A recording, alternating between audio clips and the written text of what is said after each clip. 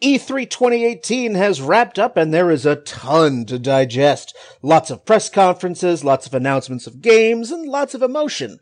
So, what stood out? What are we looking forward to? Who do we shit all over, besides EA? What games do we think will not see the light of day for decades? We break it all down on our annual E3 recap of downloadable content next.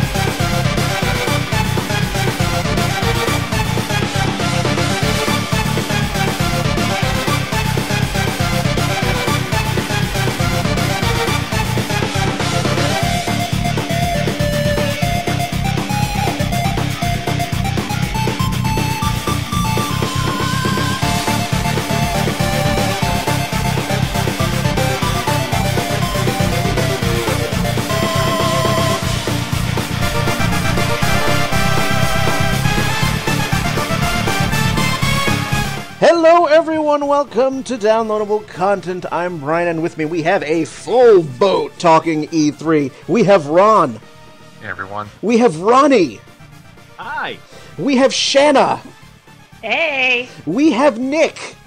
And I'm back. No matter what we do, we can't seem to get rid of you. No. Chucked me in a river last time. I'm just glad Shanna's here. I mean, this is like 2 episodes in 1 season. I know, you caught me on good weekends. We lucked out. We did. It's like, oh, the Parasite Eve and E3? Ooh! Always good to have Shanna. Oh, yes, absolutely. Hey, I'm glad to be back, so... You know, Shanna has to play catch up now because she used to be on so often, and now Nick and Ronnie have just blown past her. It's okay, just keep announcing some good topics, and I'll make it work. I'll catch up. Okay, I will kill people if I must. I keep saying that, but somehow Ron just keeps being on everything. What do you mean? I've been on I missed 4 episodes just now, haven't I? I have to look at the list, but I mean, there has been a noticeable lack of you this season so far. Yeah, well, saving it for E3, how about that? Alright, you're just gonna blow your entire wad on E3, alright. I mean, there was a lot this year, so... Yes, there is. So before we dive into what is probably going to be a very long discussion, so you might want to strap in for this, lay in some provisions. Every single episode can be found on our website, dlcpodcast.com. You can find out upcoming recordings, you can give us feedback, give us ideas for future episodes. Although we are getting near the summer break, so I know that after this episode or the next episode, that'll be it until September. So every single episode can also be found on iTunes, YouTube, Stitcher, and Google Play Music. So all there for you. All the different ways to get downloadable content into your ears. Just make sure you have plenty of Q-tips. So to prepare for this, right now you should pause the podcast and you should go get rations, bring beverages. You're strapping for probably a long one. Just a tub of popcorn. This will get interesting. Yep, that's fine. You know, get the movie theater sized bucket of popcorn that'll feed you and a small country. Because we see you getting up during the podcast. Listeners, oh, wait. and you go, we're going to call you out. Oh yeah, we've installed security cameras with the help of the NSA. Wait, where are you going? Get back here? we recorded 4 hours of footage. You're staying here and listening to this. You're getting your wishes, so sit down. E3, and as per usual, the start of E3, I was at a Renaissance fair. So while I wasn't, It was the Capital District Ren Fair in Albany, which I call Tuxedo Light, because a considerable number of the performers from the New York Renaissance Fair make the drive up to the Albany area for lots of fun. So it was great, but it was also the start of E3. So I'm getting text messages and Facebook and Twitter notifications of all the stuff going on in E3. And I'm like, yes, all stuff I will catch up on later. So as per usual, we're going to do the E3 episode by press conference order, the way they presented at E3. So I believe the first one was EA. Just overall, I would say I think this was a very exciting E3. Like, there's a lot more of interest than there usually is. Yes, I definitely agree there. I mean, I was approaching this E3 the way I have for the last few years. Basically, it's like, I don't care what everyone else does. What's Nintendo got? So you acted like the rest of the 80% of people who typically watch E3. There was that from what everybody I see, it is, and there's a very clear divide. It is either they're watching it for Nintendo or they were watching it for Bethesda and nothing in between. Which I thought was just like absolutely hilarious. It was just, I mean, especially with the friends that I have on social media, like the amount of Nintendo fanboys far outweighed everybody else. It's funny because for me, like, because of my group of friends, like, you and I were the two freaking out over this, Brian, and then everybody else was, like, Bethesda-ing it all up. And like, meanwhile, I'm sitting here going, neither one was the best, though. Yeah, I know. Like, after the first couple of days, like, I get a message from Ron saying that there are going to be words. So I messaged Brian. For those unawares, I messaged him after the Bethesda conference, and just the generic cryptic statement of "there will be words." There will be words. So I'm kind of looking forward to the rant that you have saved up over the course of the week. It's just I'm eagerly awaiting how Ron is going to shit all over anybody, because there were some press conferences that went up that the general consensus was basically like, really? Really? Yeah. Like EA. My wife's comment on it was, how are they still a company? And my serious note on my notes for EA was conference. My thoughts were just a load of shit. All right. So with that in mind, let's dive in. Let's get the shit, because I mean, let's get the EA bullshit out of the way first. They went first, and probably for very good reason. But you know that they actually got like their fans, and I'm using that term loosely, to host their event. First off, for how much money did they have to give for you to actively want to host their event? Me personally, I'm expecting six figures. They have fans. I don't understand them, but they have them. I have two words for you. World Soccer. I know. EA survives off of the sports titles that we all make fun of for their yearly roster update releases. And not Call of Duty, aka Battlefield. Yes. Yes. Okay. Yes. We'll give you that. That's. Though there were some good things in the EA conference. We saw Unravel 2, and that looked adorable. Co-op, which one lone highlight of the whole bunch. Absolutely. I'm trying to find the gems in the turd right now. And it's co-op, which to me seemed like a theme in the everybody seemed like they were announcing something co-op, which is strange. It feels like the 80s all over again. No, it looked like a friendship ruiner. So Battletoads. No, not Battletoads. No, this looked like it kind of reminded me a bit of.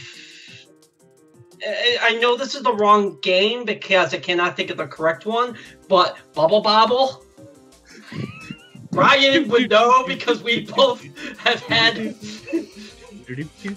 love-hate relationship with multiplayer Bubble Bobble.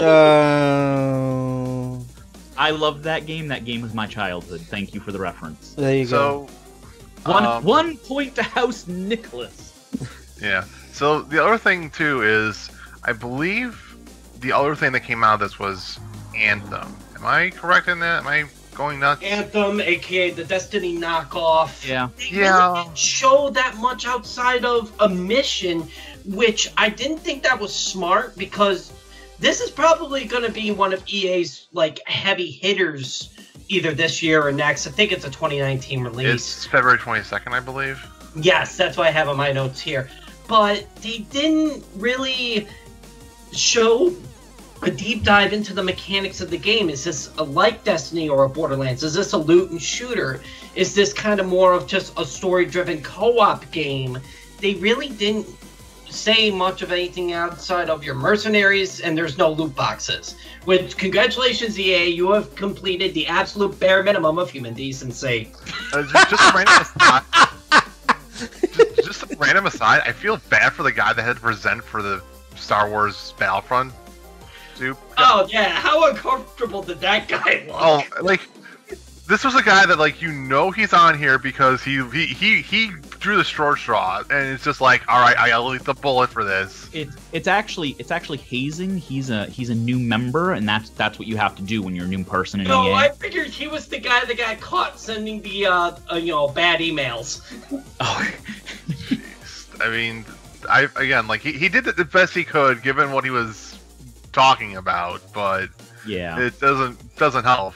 Meanwhile, we are finally getting the CIS factions for Battlefront, which again, that should have been out day one. The Clone Wars was kind of a big thing back in the PlayStation 2 days. Yeah, it's not like they wouldn't have the data for that as well. Sea of Solitude was a thing. Oh, what was Sea of Solitude? Oh, that's the cutesy indie game. That's the cutesy indie game. That was in the EA press conference. Yeah, that was in the. Oh, yeah.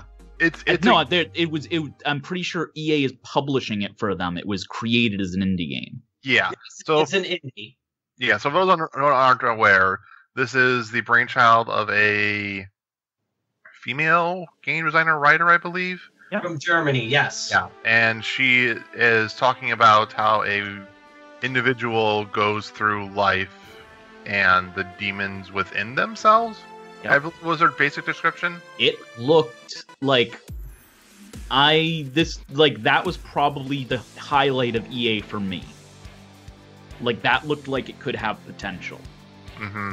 I mean, it seemed interesting, but I just get hard to get invested into the indie games because you need the Origin engine, and I really cannot be bothered to get Origin, so yep. It's going to be one of those, it's nice, but I kind of wish it was on other platforms, and I know it won't. I'm waiting for EA to someday cave and just go to Steam like every self-respecting company. But they won't. They don't respect themselves. They don't respect themselves, and they don't respect their consumers. Yep. Both. We also got our yearly iterations of FIFA, NBA, and Madden. Mm-hmm. Yay. Here's the part that made me laugh about at least John Madden football. First was they had the Steelers wide receiver Juju Schuster-Smith and the current Madden NFL world champion. Did you see the guy's ripped jeans? Like, this guy won several $100,000 winning the Madden tournament. You couldn't afford a better pair of jeans? No, that's designer jeans. They're worth $10,000. Yeah, okay, sure. Let me just grab a pair of $20 jeans. Let me just do some rips in it. I'm 100,000 there. I know, like, it's fashion it's today. The style, man.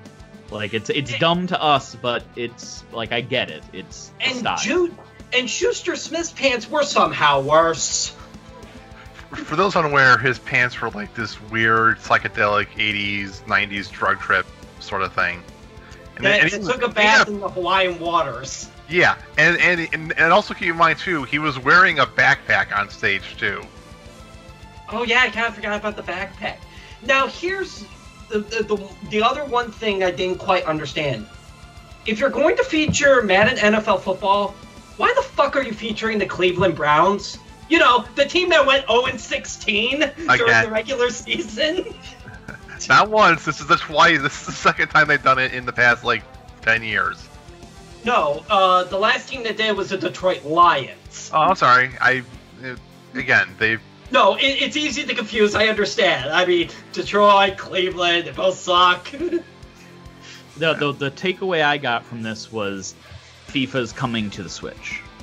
Which honestly, I think it's a good thing, because with how many people are excited for the Switch, just having it on another platform means that those fans get serviced, which on one hand, yay. On the other hand, EA gets more money. As much as EA gets shitted on by a bunch of fans, ourselves included, EA games on Nintendo Switch systems is good for Nintendo. There is still a market, regardless of what we think otherwise. There are still people who are going to be playing these games, and to have them on the go for the Switch is a big selling point. That's something I was... Oh, sorry, Shanna, go. Sorry, I was just thinking that's something that could be good as well, just because, like you said, it is a game that I think there's a different crowd for all of those games, for FIFA, for NBA, and they might be a little bit more casual, they might be a little bit more Switch savvy than something like, say, having it on a PS4. So it's good because it spreads it out. I think Switch players are a lot more... They're not always like the hardcore gamers. They might be into just something along the lines of FIFA. So I think it's good to kind of spread that across the board. I'm curious at what the sales will look like for the Switch compared to the other systems, because with it being a portable, I could seriously see people buying their copy for their PS4 or their Xbox and a Switch copy. Right. That's true. I don't know. I hear an adorable puppy. Yeah, sorry, that's neighbors across the street. We call them the Yip Yip Brigade. Oh. They have like 4 or 5 dogs that they walk at the same time. But anyways, I'm sorry. That's okay. I mean, initially I was looking at Anthem because that's the next big BioWare game, and they're leaving the world of Mass Effect, so it caught my attention, and I'm curious to see where it'll go as it gets further along in development. If this is a game I'm gonna want to get or not. I mean, it just seems so curious to me that it didn't seem like they didn't put a whole lot of effort for something that is going to be a brand new franchise entry for EA. I really would have thought they would have deep dived into it a bit more. Well, we've got a while between now and February. We're gonna probably get some more news about it, or it'll get pushed back. That actually is a theme I noticed throughout all of E3. It seems like the January-February time is the new November when all the big releases are coming out. And here's why. A lot of people were getting crowded during that October, November, December mark to try and be for the holidays. And we're realizing, oh, look at Nintendo. They're pushing their stuff to the first quarter, and they're having great sales because they're not trying to beat this crowded market, and everyone's replenishing their money after the big Christmas spending sprees. We should do that too. No, I mean, it makes sense. It's interesting to see. Pretty much, I just kept seeing coming in January, coming in February, and I'm like, wow, normally, everything would be coming in November. It's also Q4 financial sales year, and of getting sales numbers in before the end of the fiscal year.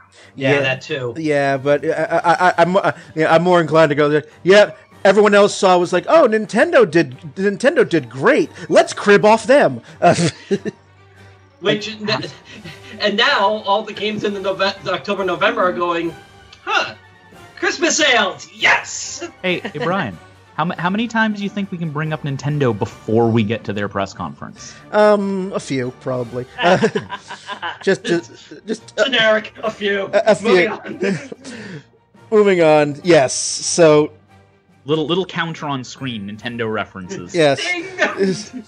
minutes gone by since Nintendo was uttered. At least you said minutes, not days. It'd be like that workplace counter. You get to like 2, and then it's like, shit. Yeah, basically. So the next one up was Microsoft. Yeah. So I detect some notes of hell. No, actually, not from me. I think Microsoft is one of the better press conferences. In terms of raw conference material, I think Microsoft's actually the best conference of E3. That second for me, but yeah.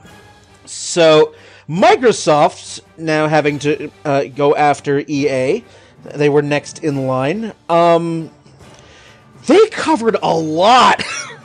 Yeah, they did. Yeah, it was I had a very low bar for Microsoft. It was basically just do better than EA. I know that's a low bar. Just do better than EA. You followed EA. I don't know how you're gonna top them, but do your best, Microsoft. And it appeared by and large that they did. So, I mean, keep in mind too that for those unawares, Microsoft is probably in a distant fourth of consoles this generation, with like first being PlayStation 4, second being the Switch, 3 being your local PC, and then 4th being the Xbox One. I thought you were gonna be like the Ouya. I thought about going with your cell phone, but I think the PC is probably a bit more better than that.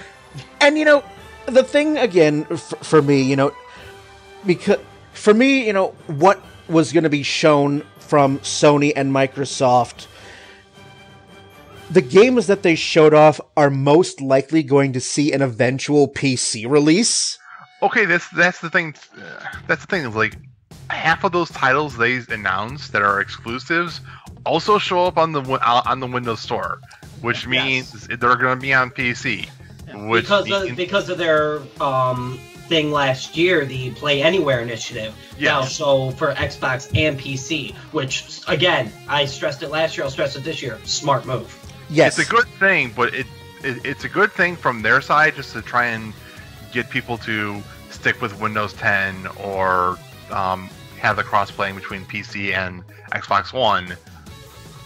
But the problem still lies in the fact that you're talking about people playing a game that you want to be a console seller. They can just play it on their PC if they already have one.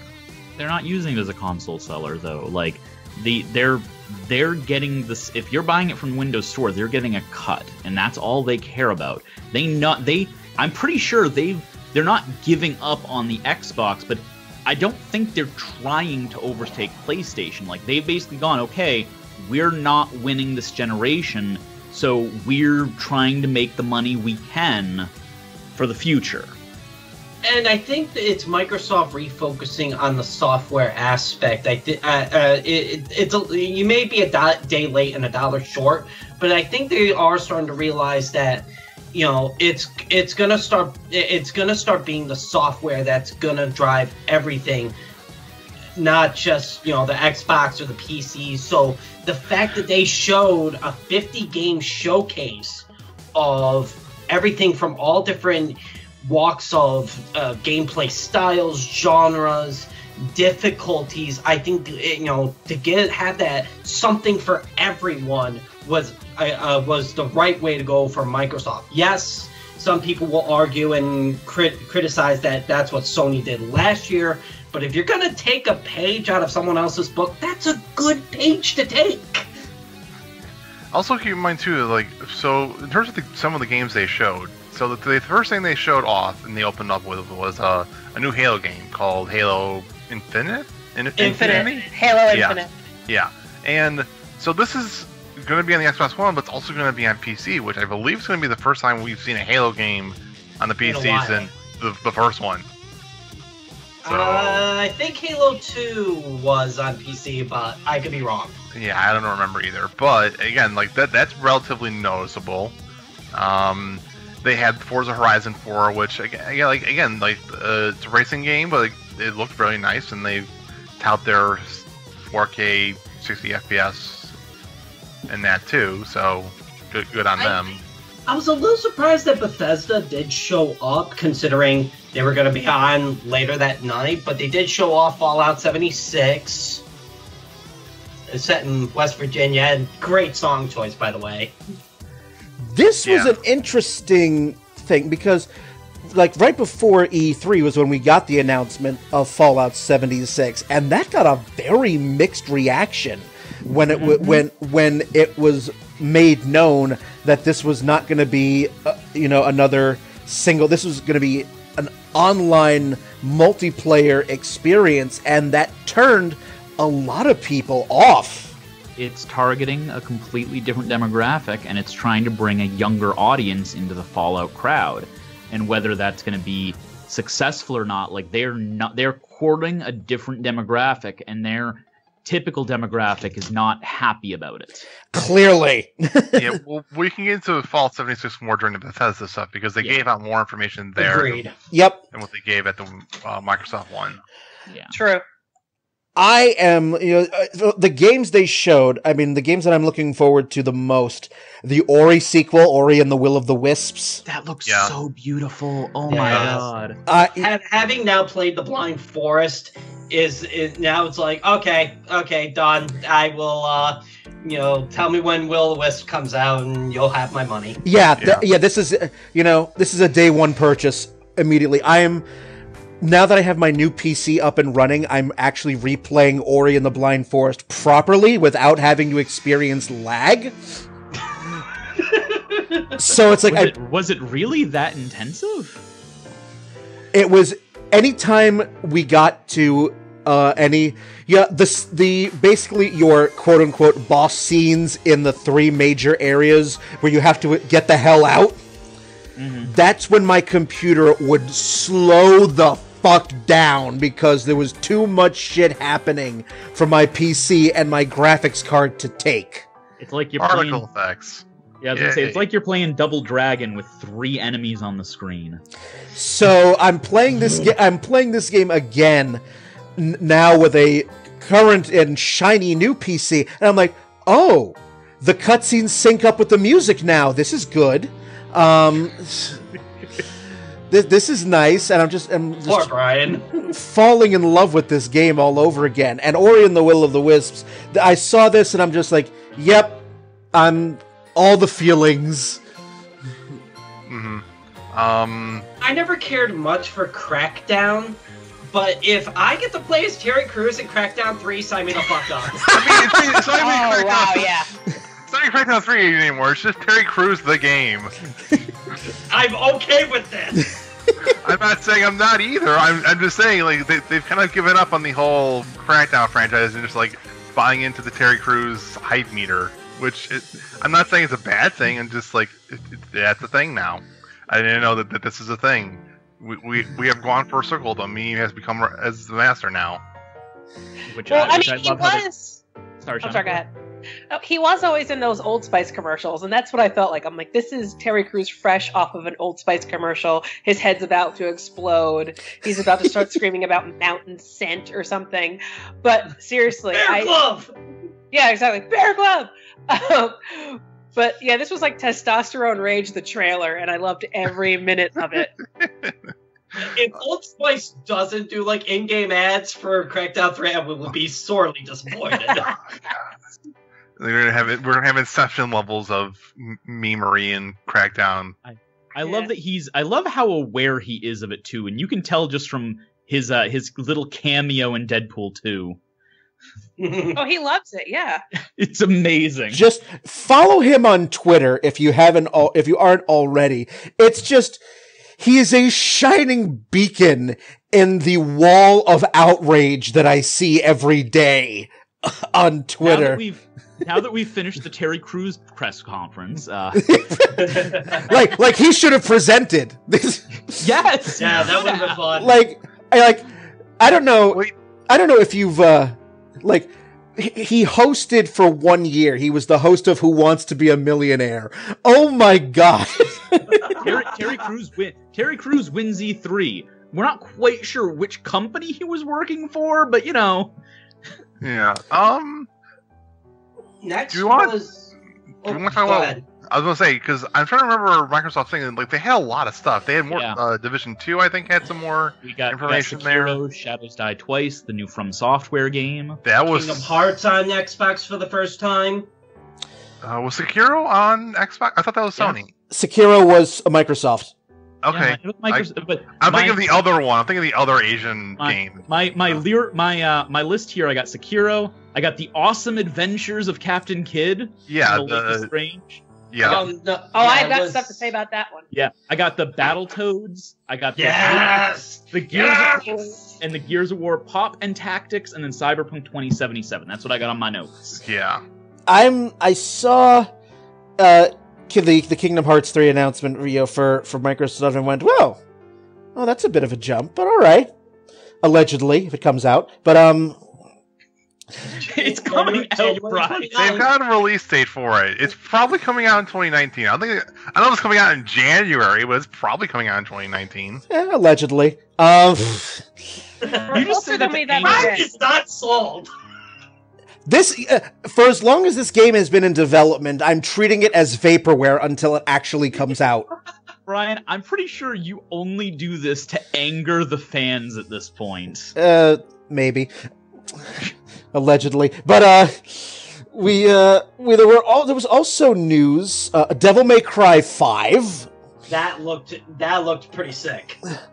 which means I gotta finish playing the rest of the franchise. Yeah, same. Because I've played 1 and 2, I have 3, which I need to get going on. They just need to Kingdom Hearts it and put out a collection with all the other games. You know, this is Kingdom Hearts 3. This is going to be the game that, you know, if it comes out, will be the game that prompts me to get the PS4, and then I have to buy, like, the compilations, because I have not picked up a Kingdom Hearts game in decades. Don't worry about it. They announced the Kingdom Hearts Ultimate Collection. It's going to have all of the games, including 3. Yeah, that's on the PS4, Brian. Yeah. And it'll be coming out at the same time as Kingdom Hearts 3. But we'll be talking about that in the Square Enix one. No, it's coming. It's coming out earlier. I think it's out now. And if you buy it now, you get Kingdom Hearts 3 free when it's released. Oh, they Oh. wouldn't do that, I don't think, would they? I don't think so. I think if you want That, to that I would thought make it was them coming no out. money. Oh, we'll see. Yeah. I thought it was coming out with 3. Yeah. No, it's already in the PlayStation Store. I've actually got it on the screen right now. Okay. Nick going above and beyond. He is. He's going To to... prove us wrong. Oh, okay. So it's me just being like, and here's my credit card. Let's see. Dragon Quest XI pre-order. Kingdom Hearts Ultimate pre-order. Let's see. Battletoads pre-order. I wonder how much of the video games industry's pre-order sales come from the week of E3. And My just- wallet is crying right now. Let's just put it that way. Yeah. probably a non-sizable amount. Like there's a lot of stuff that got shown. I think and- 10% would be like a lowball estimate. Probably. I'd say the similar area, probably. Another game I'm looking forward to that was shown at Microsoft at their press conference. Now, I saw this game at PAX last year, We Happy Few. Oh, ditto. This has been in this is in early access right now on Steam, and I cannot wait for the full game to come out. Because it looks creepy and horror and So right up your alley. right up my alley. And also, this game has an extra level of intrigue because this game was refused classification in Australia. So, Brian, paint me a picture for somebody who apparently missed it during the press conference and has no idea what you're talking about. Okay, Can I take a stab at this? go ahead. All right. So, imagine a 1960s era, like drug-fueled trip where everything's bright and cheerful and hunky-dory and things are all nice and sweet and colorful, and you're playing games with dragons, and they're giving you pink magic fairy dust to huff and smoke and all that stuff. And that's your everyday life. I didn't see it at E3 this year, but I know exactly what you're talking about. Yeah. I saw the previous time they put that out. And that's if you take the drugs. If you don't take the drugs, you see the world how it really is. Yes. Okay. I didn't realize they put out more info on that this E3. I completely missed that. They did, and I am so looking forward to this game. And the fact that it's not going to be allowed to be sold in Australia only highlights the irony of what the game is about. Yeah. This is a game that you can tell the people who made this probably were on some sort of illicit drug and are trying to convey their ideas gleaned from their drug trips to everyone to see and enjoy. And this is going to be an experience one way or the other. Yes, and I am really looking forward to this game when it comes out. So that's of the games they showed at the Microsoft press conference. It's for me. I'm really looking forward to Ori, We Happy Few, Devil May Cry 5. Can we talk briefly about Jump Force? Yes, we can talk about the weird amalgamation of Soul Calibur level graphics and details applied to Luffy, Goku, and Naruto. Frick, I don't know how they're gonna do frickin' Ryuk and Light from Death Note. I saw them in the trailer, and I'm like, He was in the I don't know how trailer. they're... Oh, I was just saying, yeah, he was in the trailer. Yeah, I don't know how they're gonna work them in a fighting game, but sure, whatever. So they had a talk with Bandai Namco afterwards, and while they did say that Light Yagami is in the game, he is not a playable character because they said, Jesus fucking Christ, how broken would he be? What's your name again? Great! Except it wouldn't work on Goku because his real name is Kakarot. How do I spell Yes. that? Monkey D. Luffy. Okay, heart attack. But the fact that they decided to make, kind of a Naruto style, what is it? Naruto. Oh shit! It was a like a 3D arena style fighting game. Yeah. Doing it 3 versus 3, except one shared life meter, which was kind of weird. But to just have the biggest anime weeaboo fanfiction wet dream. Deja and I don't play fighting games, and we were watching this and we were going, we might buy that. We don't even. I'm not big on fighting games either.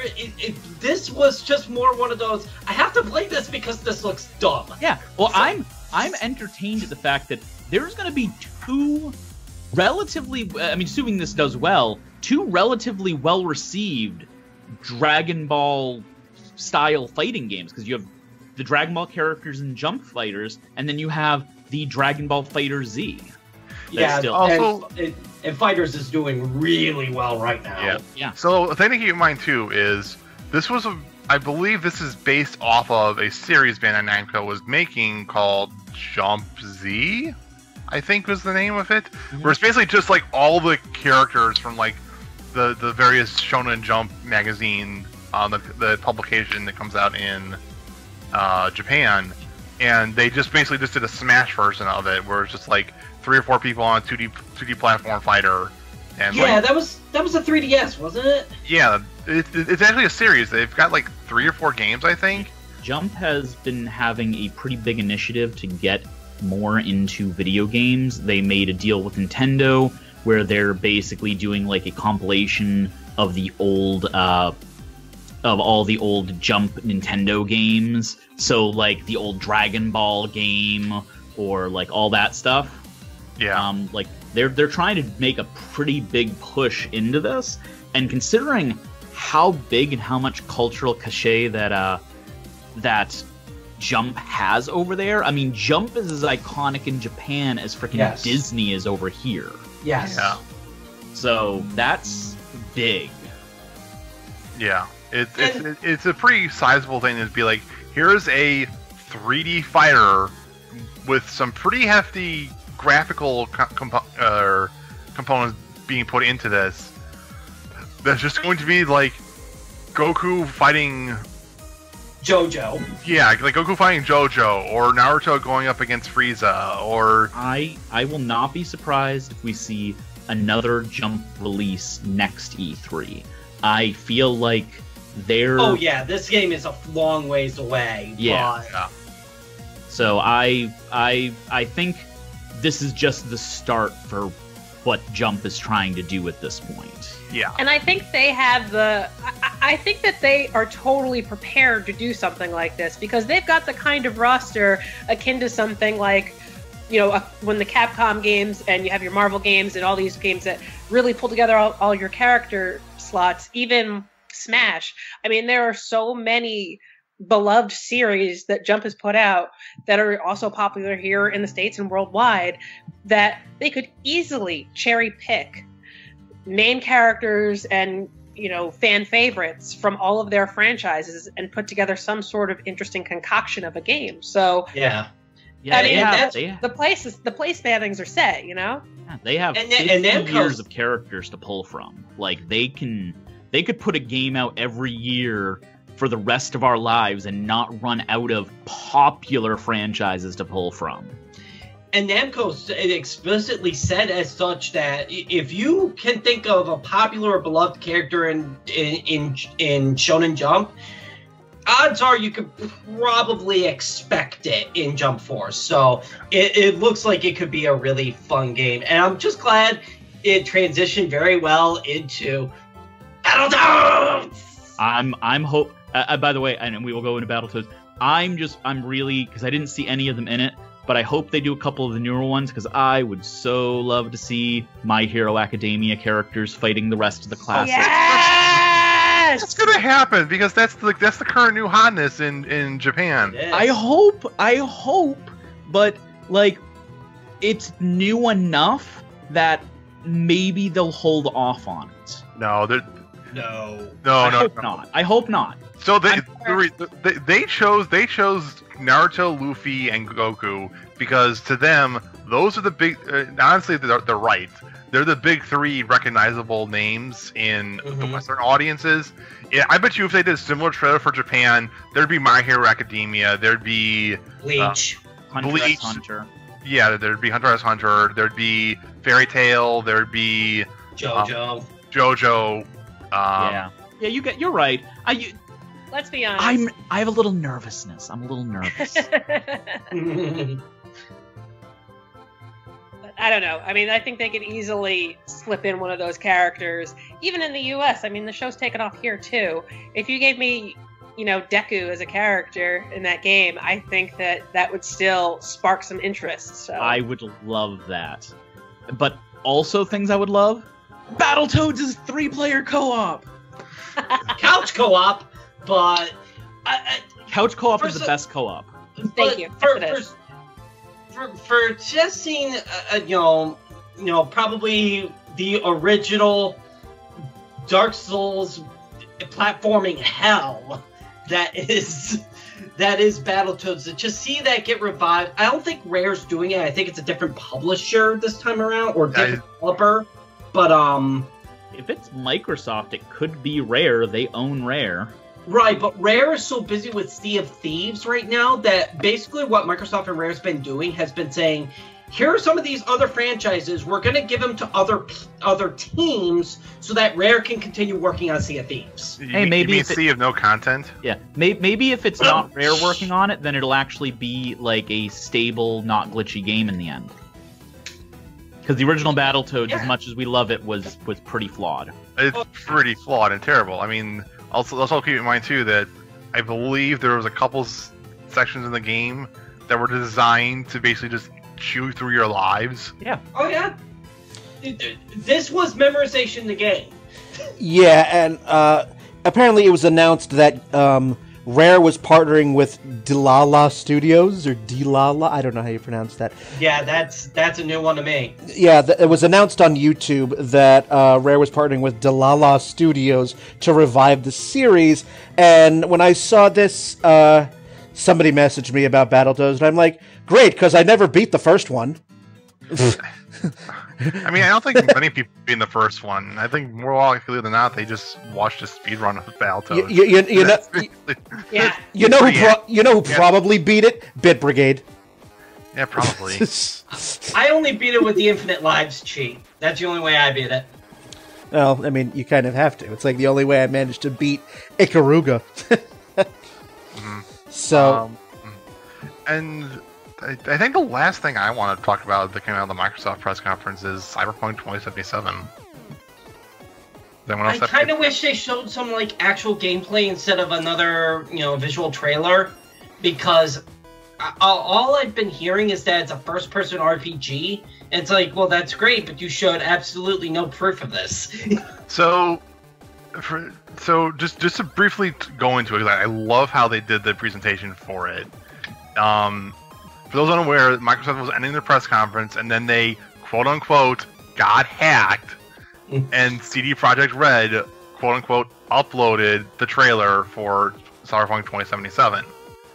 And they eventually talked to they did have a presence on the E3 show floor, and they did have people get invited into behind-the-doors, offhands demo of Cyberpunk 2077, and people have been reporting on what they have seen out of that game, and the vast majority of them are just fawning over the looks and the visuals and the sounds and detail being shown to the game. That's all we can really fawn over because they didn't show gameplay.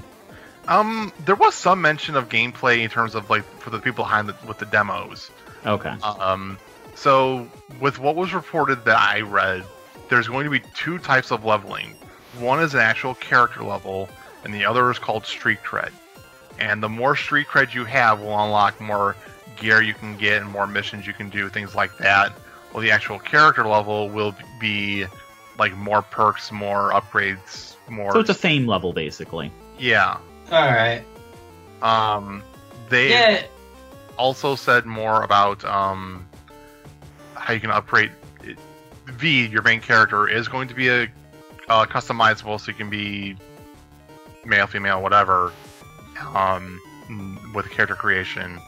And they said that they're trying to do a minimalistic HUD thing, and say that the reason why there's a HUD is because you have a cybernetic eye.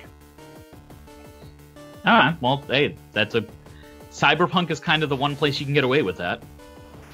Yeah. That or a MechWarrior game. yeah.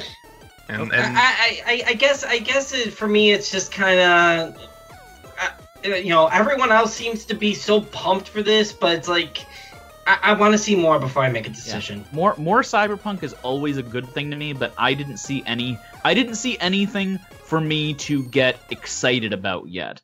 Yeah. We need more information. fair enough. It's good that it's there. How's that? It's good that it's there, but I need more meat to something to start get excited about it. Alrighty. Sorry. That's all I had. Okay. Next conference? No, I got two more things to mention. Yeah. Okay. Well, we kind of glossed over the Sekiro Shadows Die Twice. We never really discussed that. The new From Software game. And it looked like it had a pretty cool concept. I love like it. a Dark I love the Souls. skeleton hand. It's a prosthetic. It's a magic prosthetic, but it's a prosthetic. Yeah, absolutely. Skeleton hand. But it definitely looked like they were kind of taking like the Bloodborne style of combat and just ratcheting it up to 11. Or like a very movement based, very just kind of lots of dodging, jumping. Oh my god. From Software learned to jump. You don't want to say that too loud, Ronnie. People will get ideas. It's like the dollar Oh, store that's trying to get funny. upstairs. But no, I mean, I it's do that. seriously like it looked really good. I'm a little. I was pleasantly surprised at it, even though I was hoping Shadows Die Twice is going to be a new Tenchu game. Don't worry, you got that out of Sony. Yeah, I know. And the other one I was going to bring up was and I think I'm getting the name right. The Awesome Adventures of Captain Kidd, the new kid the one. It's the Awesome Adventures of Captain Spirit. Spirit, not Kid. Sorry. Yeah. Which. Well, he is a kid, but Yeah. But the one that's supposed to take place in the Life is Strange universe. That is it coming out soon? I don't know. Yeah, They it's out on June 26th, and it's free. yeah, the first episode's free, I believe, at the very least. Yeah, so like the fact that it takes place in the Life is Strange universe, and it's about a kid and his imagination, but because Life is Strange, his imagination's probably fucking real. Like, it's just it really kind of tickled my fancy. Drugs will do that. Yeah, apparently so. I don't take drugs, so instead I play games that are like taking drugs. So, have you guys played the Life is Strange series? Yes. Nope. So then, Ronnie, maybe you noticed. Did you notice that Hot Dog Man made a cameo in one of the kids' sketches? No, but I wish I did. Yeah, it was one of the first things I noticed. And it's Hot Dog Man isn't even a big thing in the games, but it's just this little thing that they have in like their memories. And Life is Strange was just such a wonderful game that I'm totally willing to give them a chance on this. Oh, it's an amazing game. And the thing I kind of like about this is that it's definitely a risk, because it would be so easy to make another Life is Strange game where it's just another adventure of Max and Chloe, depending on how the game ended. But I know that Don't Nod was very specific about their story is closed. They just gave you the prequel with Before the Storm, that gave you Chloe's story. And that's the closure, and that was it. And that was it. And you actually got to meet Rachel in that game, which is a big part of the original Life is Strange. But this is... they flat out said it, and I don't remember which conference. It was either Square or Xbox, I don't remember. But they flat out said, this is not Life is Strange 2. This is another story within that universe. And I would love if they just kept making other weird games in that universe, but all of them are completely different than each other. Absolutely, and I agree with that, because I'm now more curious, and I also like the fact that the Life is Strange stories that I played are not going to get diluted with them trying to milk it too much. That's the thing. When you have a game that has a strong world and story to it, you don't need to pigeonhole that into a single genre or single style of game. If your focus is on that universe, you can go everywhere with it. But Right. you got to do that early so that people don't associate the game with that specific style. Exactly, or with that specific character. Exactly. Because anybody who played the original Life is Strange was probably drawn to it for the entire... It's very... I hate to use this term because it's got an ugly name, but it's very hipster. There's a... But I mean that in kind of a good way. There's a indiness that really runs through that game. You're playing as a teenage girl with a camera. It's set in, like, Oregon, I believe, if I remember correctly. You know, it's very... It's very indie punk rock. It's very indie, it's very punk rock, it's very, sort of guitars and feelings and that sort of thing. And to take this new game, and it's about a little kid with a ravenous imagination, Mm-hmm. I'm sure there are people who probably would look at that and be turned off because, oh, well, I got into Life is Strange because I liked the music and the characters felt like me, and now that there's not, two girls running around with green hair, it's not my game anymore. And I think it's very daring for them to not do that. Yeah, I think the core piece for Life is Strange that goes into this is Life is Strange felt very genuine. It absolutely did. And I Other feel than like some of the bad dialogue. yeah, but yeah, and video games have bad dialogue. That's just the thing. But I feel like the Awesome Adventures is keeping that genuineness. Yes, absolutely. Okay, we've hijacked this long enough, I think. Okay, sorry. No, I could keep talking about this with you for an hour, but there's other press conferences we need to get to. Yes. There'll be It's only been an hour. Yeah, there'll be a side podcast of just Ronnie and Shanna squeeing about this for an hour and a half. Oh, Gears of War also has a game that's just pop figures and a game that's just tactics that looks like XCOM. The end. That was all that was left on my notes. The end. So the one that the conference that went up after that was Bethesda, I believe. Yes. All right. So the guy that walked out for the Bethesda conference. As a Penguins fan, I am triggered by the fact he wore a Capitals Stanley Cup champion shirt on his way out. But then he immediately insulted Walmart Canada, so he got his points back. Moving on. The fact that it started with a random musical performance, which the crowd was so not into in the least. I felt really bad for Andrew WK. He did his best. I don't even know who he is, but he did his best. I like the song. It's a good song. Because it pretty much covers a lot of anime FMVs.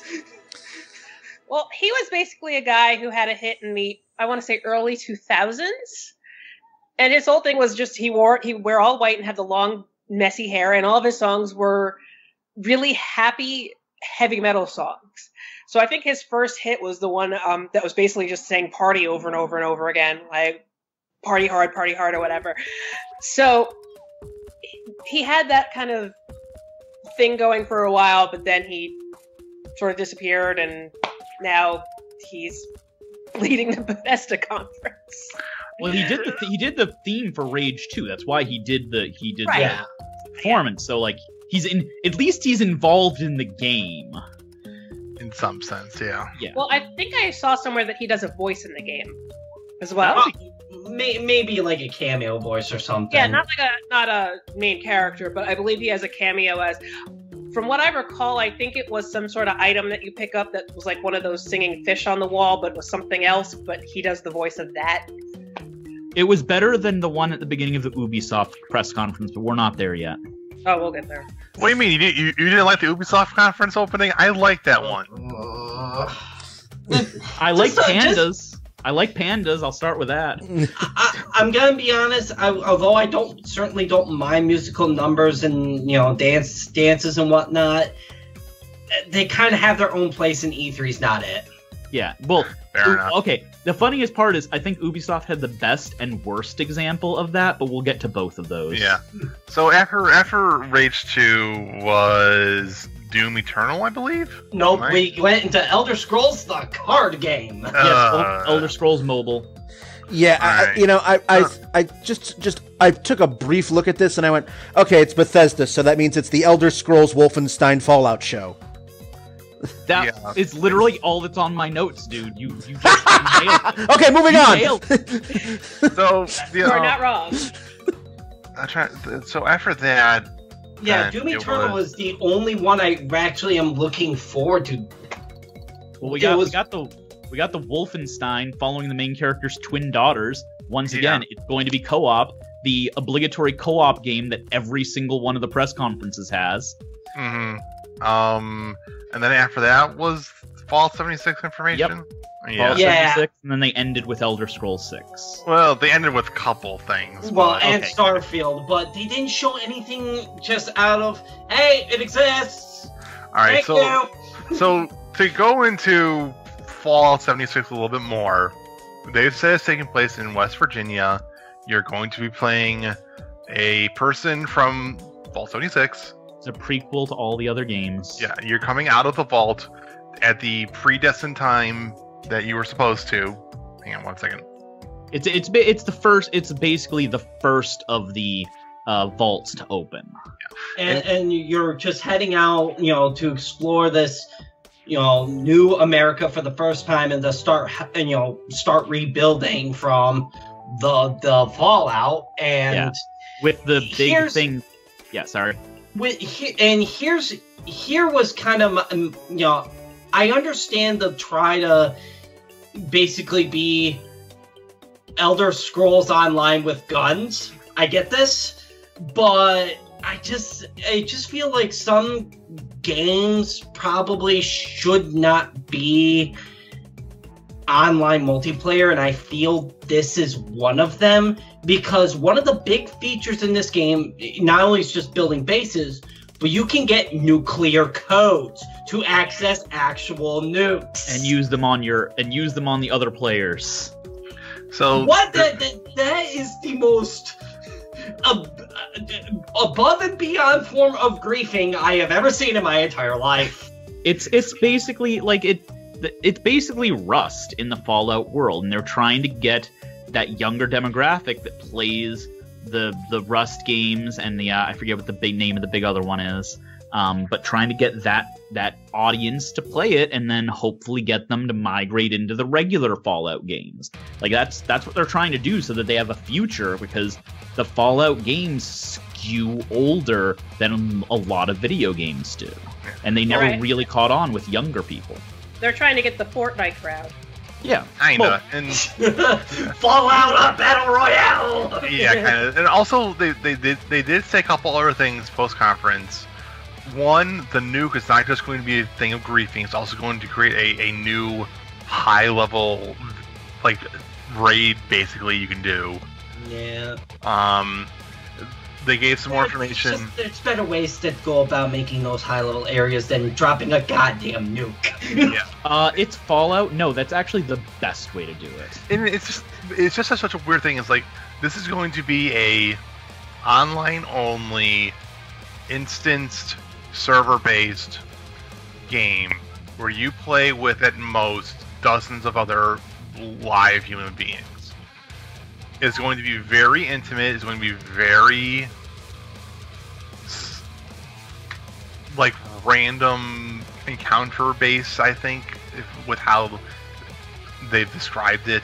And other than there's no really other humans you run into. The only people you run into that are not an actual person are going to be NPC robots and an NPC overseer. Every human is going to be another player. That's what they were saying.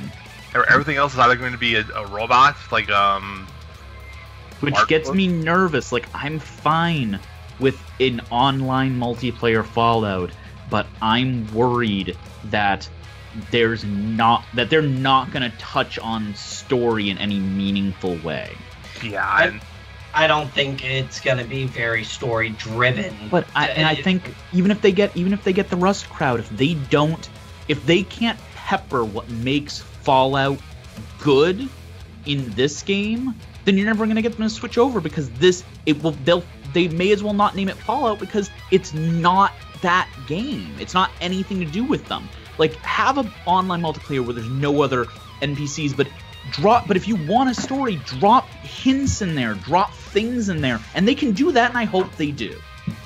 And the other thing that was mentioned was there's a base building thing, and they've said that this is going to be a base you can build wherever. You can also relocate it whenever you want. How the hell are you going to relocate a base that you built that's like probably hundreds of hours? Computer systems. I know, it's just like this. The amount of graphics to think about moving the houses and things like that. I don't know how that's going to be working out of the box, so to speak, on release. There's going to be bugs with the base building. I can guarantee it. I'm ready to build my little cul-de-sac to raise my Fallout children. We're gonna get nuked. This is not going to be an episode of Ed, Ed, and Eddie Fallout. And it's just there's so many questions and things that didn't get answered during the press conference that didn't even really get answered post press conference. They got some questions answered, but then more questions were raised, and it just ended up being a case of like, this is new, this is an experiment, we admit this, we're not certain this is going to be amazing for us or not. We hope Yeah. We hope you guys enjoy it. Basically it was just announced. Yes, it was announced slightly before E3, but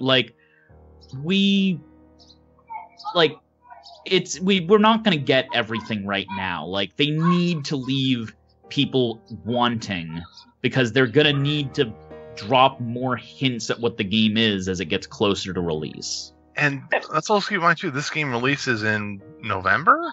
November 14th. Yeah, this game releases in 5 months. And based on what was talked about and described, I am not even sure the game's fully done yet. I don't even know if it's fully out of alpha and the beta, based on what was described to us. Well, they did say that they were doing a beta, I believe. They gave it a cute name, actually. They called it, I wrote it down, Break It Early Test Application. Yeah. Yeah. Yeah, that is the best thing for beta ever. I love that name. Break it early, test app, whatever. That is a perfect way to make beta a real acronym. Yeah, but there was no release date given for the beta. There was no real information given on how to get into the beta. And is this going to be a thing of is this just us being free QA testing for them, or what? More likely. I mean, it's probably just early access to the game. You might get a discount on the full release or whatnot. And really the point is to just break the game. Yeah, I know. The best tester you never knew you had. And then they follow. Okay, so does everyone feel that they talked about Fallout 76 enough? I'm ready to move on. Okay, so then they follow up just follow this line here. All right, you start with the high of Rage 2, then you get Wolfenstein with the twins, that looks interesting. Now you've got Doom Eternal, and then you start talking about Elder Scrolls Online stuff, and people are like, okay, fine, whatever, get to the meat of the thing. Then you get to this big selling point of Fallout 76, and people are left kind of going I'm not sure. And then they spend 10 minutes talking about Elder Scrolls The Blades. Oh, that's the iPhone game, yeah? Yeah, that's the iPhone dungeon game. crawler. Jesus Christ, why? Yeah. Literally everyone, and maybe this is just me, but did you guys also notice a very definite tonal shift in Todd's voice when he went talking about this cautious and tentative excitement for Fallout 76 to being a rather bland, low-key talk about Elder Scrolls The Blades? I did kind of notice that, yeah. I really didn't pick that up, but I mean, it looked like such a cheap sell. Oh my god! This is to me. I saw this and I thought, he is not excited for this. He is doing this because the shareholders and the CEOs think that getting Elder Scrolls into the mobile market is how they're going to make a bunch of free money. Hey, they do it right. I mean, frickin' South Park did and made bank. Yeah, but with what was shown, I don't think they're gonna get a whole lot of money out of it. And with how it looked and how demanding I'm sure the resources are gonna be, I'm sure even with my shiny new cell phone, I'm sure I'm only gonna get half an hour's playtime out of it before it's gonna be, I need to be plugged in to an AC. Yeah. Are you doing your best Brian impression?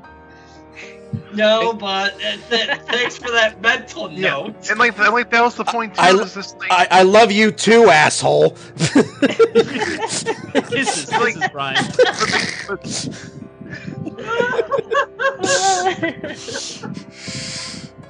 But that's my point. This game looks so and he said it's going to be a full-fledged game. It's not just going to be a mobile cash-in. But then it just makes it sound even worse to me. It's it's going to be a game. You're going to put this on the Switch and be here's a $20 game that you guys can enjoy while we work on ta-da Elder Scrolls 6. But no. What I gathered from saying it was a full game was it's going to be like they did with the mobile Kingdom Hearts, where it is part of the story. It is literally you need that to actually like get the complete story of all the games. I guess, but even then, this to me is a terrible thing to see.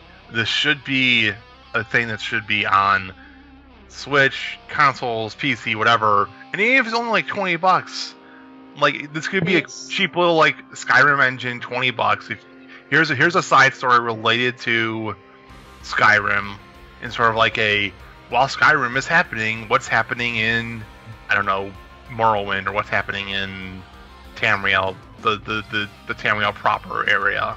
Mm-hmm. In my notes here, Elder Scrolls Blades is a freemium game. It is free to play, but there will be in-app purchases. Yeah. In the form of potions and shit like that. And just, to me, I don't know if anyone else had anything to add to Bethesda's conference, but I just thought this one sucked. Like, just a notch above EA. Sucked. If you like Wolfenstein and you like Fallout 76 and you're excited for Elder Scrolls 6, I imagine this is probably the best thing in the world for you, but I still haven't played any of the new Wolfensteins. I've heard they're good. Fallout 76, even if it's good, is not my kind of game. And, okay, Elder Scrolls 6 is a thing, we don't know a damn thing about it. So this is not super exciting.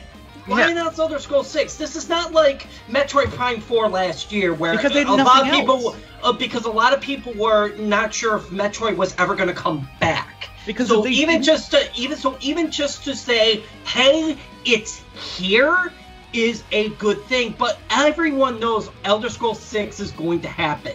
Everyone, I know this. With all the critical success of Morrowind, Oblivion, and Skyrim, you know damn well Elder Scrolls 6 is happening. So if you're going to actually show something Elder Scrolls 6 related, actually show more than just, it's a thing. To have a good conference, you have to have a bomb to drop. You have to have good gameplay and a lot of other things, but you got to have at least one big bomb to get people talking, and that's what Elder Scrolls 6 was for them. But they didn't have, like, I assume it's not far enough along for them to have to show anything, so basically all they could do was go, Elder Scrolls 6, it's a thing. So and same thing with Starfield. Why, when you announce a new IP, don't just say, oh yeah, it's a new IP, actually show something more to it. We're going to announce Splatoon by showing you a bucket of paint. That's it. It's the bucket of paint. We're moving on. Well played, Ronnie. I saw. I'm personally, with all these Elder Scrolls spin-offs, I feel sort of Skyrim'd out. I get the impression, like, okay, Skyrim's a great game. And it's still a great game. I still pick it up from time to time. But all these spin-offs and all these, little side games, I feel a little fatigue. Like, then they announced, like, this little cock tease of Elder Scrolls 6. And I'm like, yes, we already know that's going to be a thing. It's probably not going to see the light of day for 100 years, but we know it's coming out. But Brian, don't you want to play Skyrim for Alexa or Etch-a-Sketch or the Samsung fridge? I want to see Skyrim for Tamagotchi. Drink a potion, Alexa. Drink a potion. I want to see Skyrim on the Intellivision. So Skyrim on the Atari 2600. So for me, did you see the Halo on the Atari 2600? No, but I've seen Mario on the Atari 2600. So for me, this was probably the worst conference at E3. Wow, even worse than EA? Yeah. Wow, okay. So and here's the reason why. They showed games people were not necessarily excited about, but they got their interest. And they got their interest built up through Rage 2, Wolfenstein, and Doom. Then you go into literally 20 minutes of people having questions, wondering how your game's going to work, how things are going to play, never answering these questions, and you take this confusion, throw them into a fairly focused talk about a freemium game with one of your most important and storied franchises, and now you leave people with this bad taste in your mouth. And then you think you're going to entice them away with this bad taste in their mouth by going, oh, by the way, here's Starfield and here's Elder Scrolls 6. That's not even like that's like slapping someone in the face and then like trying to give them a lollipop afterwards. Like, no, that's not how it works. Like you can't just like assault and like brutalize your fan base, leave them there naked and lying on the ground, and then be like, oh, you know, sorry, and throw like a half-used handkerchief at them. It's just, I really don't know why they thought they could get away with this for another year in a row. This is the second year they've had a very bad conference. Yeah, well, you know. And we're going to move on to bigger and better stuff after we take a break, because we've gone about 75 minutes and we've got a shit more to go. This might 3 conferences. We have 6 more to go. Well, this might be a 3-half podcast. 3 thirds. We call that periods, Brian. Periods, like a hockey game. That's thank you. You saw through the joke. Very good. The third half is just Nintendo, right? It might be the way this is going. So we've got plenty more to criticize and fawn over and fan squee. I know Shanna promised me fan squeeing, so there's going to be that coming I took up. a page worth of notes for fan squeeing. Okay. We're ready. I got that too. All right. We are ready. So just hold on for it's the same games. They might be. So in the meantime, replenish your provisions. Take a power nap, do whatever. We're gonna throw some music at you, but when we come back, more E3. You're listening. Remember, if you walk away from your computer, you're watching. Thank you, GLaDOS. You're listening to our E3 2018 recap on downloadable content. We'll be back.